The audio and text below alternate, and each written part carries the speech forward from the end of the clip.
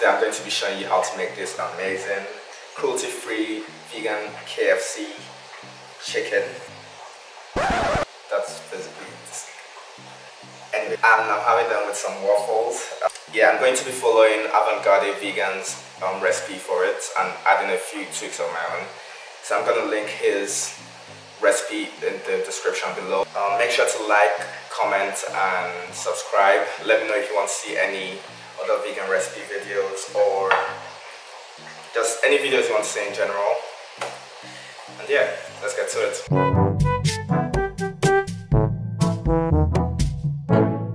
Okay, so first what you're going to need is your dry ingredients. We've got some vital wheat gluten and chickpea flour that we're going to be using. Okay, so now I'm going to be adding 1 cup of vital wheat gluten, which is basically the star ingredient of this recipe. It makes the, it really gives us the meaty texture that we're looking for in the chicken. So now I'm going to be adding a 1/4 cup of chickpea flour, or I think it's also called brown flour. So that's it for the dry ingredients, and now I'm going to go on to make the wet ingredients. So now I'm going to be adding 1 cup of tofu, and yeah, I'm just going to rip this open and drain it.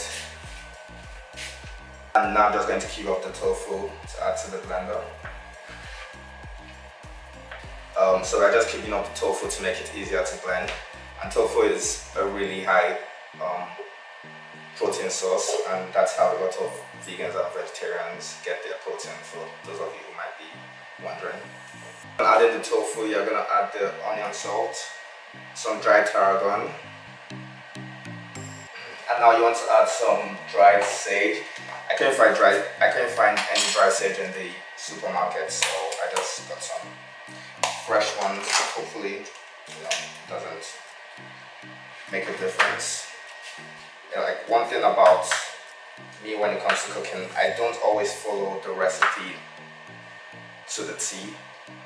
I like to just mess around with the ingredients because it's more fun that way and it feels less robotic. Add some garlic powder. I'm not really strict with myself when it comes to the measurements, but I'm going to put the link to the recipe down below, and you can check out the exact measurements for the spices. And also 1 teaspoon of sea salt. So yeah, that's it for the wet ingredients, and now I'm just gonna blend it up. Nope. Actually, that's not. I still need some miso paste. Yeah, so here we have the miso paste. You just need 1 teaspoon of this as well.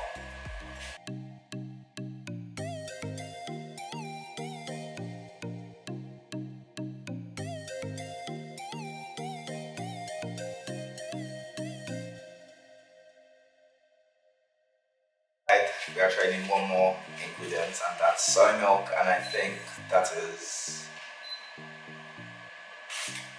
definitely the last ingredient that we need for the wet ingredients, and then we're going to blend it. 1/2 cup of soy milk. That is it, we're going to blend it now. Okay, now so we're just going to blend up the wet ingredients to make them have a smooth consistency, and then we're going to pour it into the dry ingredients and mix them together. The wet ingredients all blended up, and actually had to add a bit more milk because the consistency was still a bit thick. So that's just some, just have to use your own discretion when you're blending it to see how it is. If it's a bit too thick, then you could add more milk, and if it's a bit too runny, then you could add some more tofu to it to make it thicker. But yeah, that's what we got right there.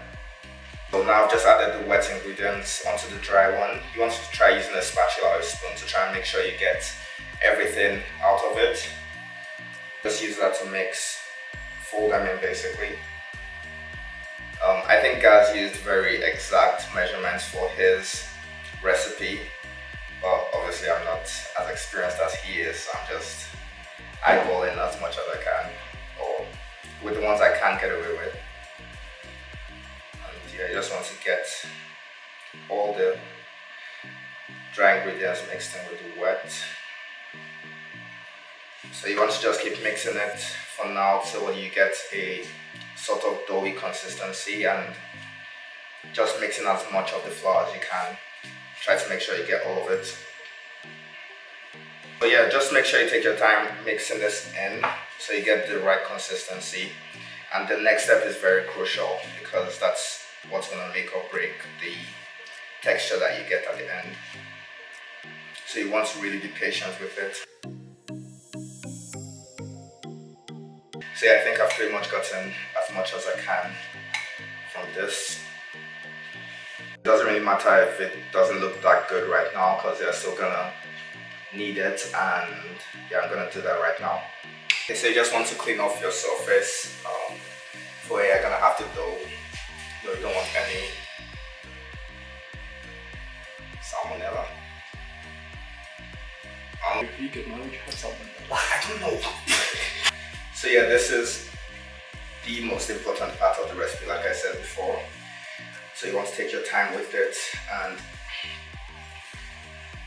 I've made seitan a couple of times, and luckily I haven't had any problems with the texture when I'm done, because if you don't do it properly you could get a kind of spongy seitan, and you don't really want that with what we're trying to achieve. Yeah, just keep doing this for about 3 to 5 minutes. What this does is helps get rid of all the air pockets that might be between the dough.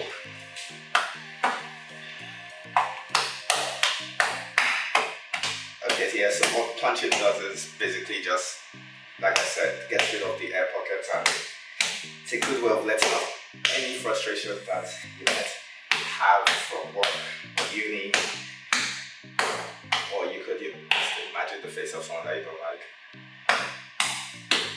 You're done kneading, you let it rest for about 10 minutes, and in the meantime just prepare your broth, which I'm going to show you now. So in the broth we are going to have some vegetable stock, 1 liter of water, some rosemary and thyme twigs, and some onions as well. So right now I'm just chopping up the onions, and then I'm going to add them in to the broth. Into the broth! I don't usually sit down when I'm cooking, but camera angle problems. And yeah, so for the stock I'm going to be using this vegetable stock, and we don't have any liquid vegetable stock here, so I just have to make my own. And if you have any, you could just use that instead. But yeah, and I prefer this because I get to kind of control how spicy it is. And like I said, I prefer kind of adding my own touch to certain parts of the recipes. I've also got this spice, or like a different kind of stock right here. It's called Benny flavored chicken stock, and my mom got it for me from Nigeria, so I'm not sure where you can buy it. Maybe you might be able to find it where you're from or where you're living. And I'm just gonna add it because I feel like it might give it a bit more chickeny flavor. It's not as healthy as this one, like this is all natural, but yeah, something that you might make once every couple months, so you shouldn't be making it that often anyway. So you could get away with like using some unhealthy ingredients.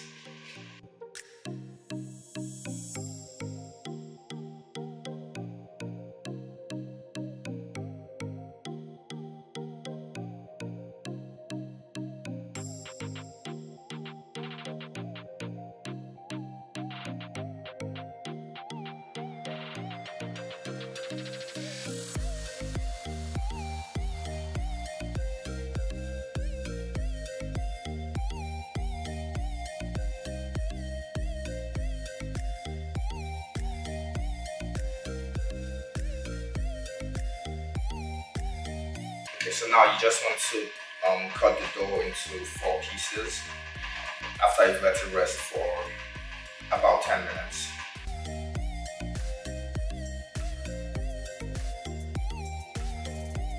Just going to knead it a bit to make sure there are no extra, there are no air pockets that might still be present.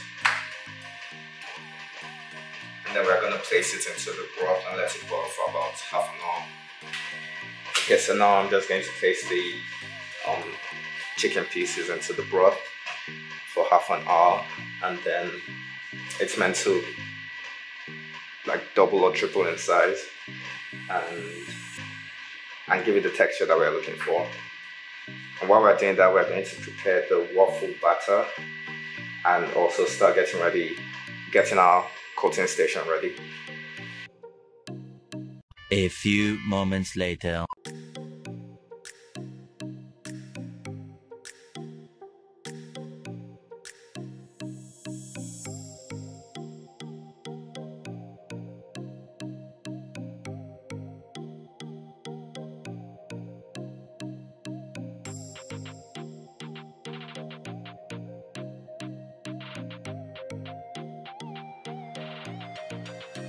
Yeah, so right here we have our coating station. We have some plain flour, some chickpea flour with some water. That's gonna kind of be our egg replacement. And here we have some panko bread crumbs with some flour as well. And I'm going to be adding some spices into that. So in the spice mix, we have some allspice, some black pepper, some sea salt, oregano, paprika, and cayenne pepper. And now we're just going to add that to the flour with the panko breadcrumbs and mix it in. I put the chicken pieces in the fridge to cool down for a bit. It's recommended that you leave it overnight for you to get the best texture because it cools down and it kind of firms up and comes together. But I don't have that much time to wait that long for it, so I just left it for about 30 minutes. And now I'm going to just tear them up or rip them apart and coat them and then put them in the fryer.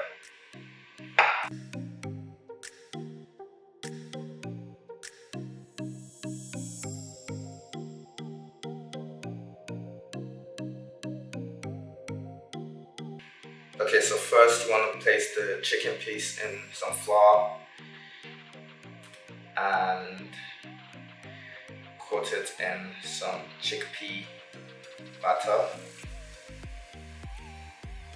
and then in the breadcrumb and spice mix.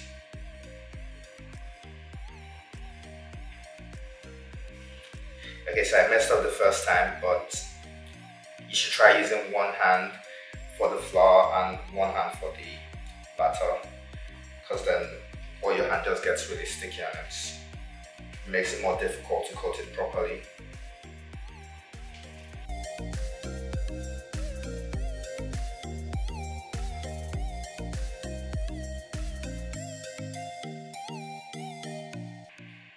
Okay, yeah, so the main event, and since I'm like 7'2", I have to bend down for the camera.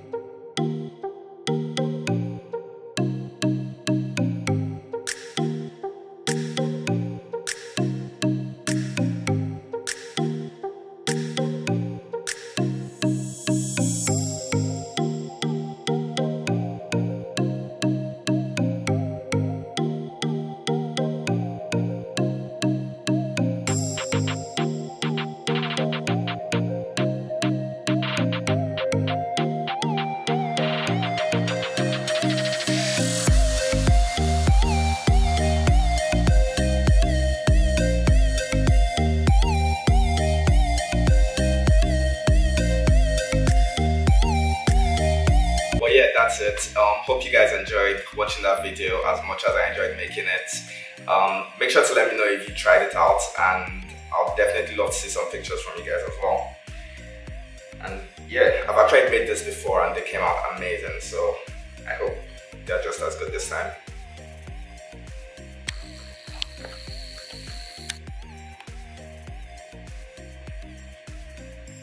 It actually tastes like tenders.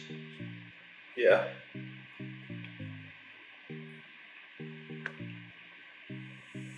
Ketchup. Thoughts? Do you approve? Really good. Obviously, as a almost daily chicken eater, you can tell it's not chicken, but it's pretty close. Honest review. I'm not putting that in. Honest reviews. I'm not putting that in, fuck you. I feel good. So what do you really think about it? I've stopped recording. What do you think? Yeah.